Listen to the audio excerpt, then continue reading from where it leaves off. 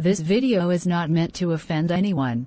Sorry if I did not accurately get anyone right in this. Anyways, enjoy. Man, I fucking can't make a proper apology without using fucking tone tags. Fuck. I can't keep making pity community posts cause then people will get mad at me. I'll make them wait another month. I'll get another person trying to criticize me. I'll just type /general and heart the comment when I'm most likely gonna forget about it in a week. Fuck, someone found my Pinterest that contained child porn. They know I draw that as a coping mechanism. Wah.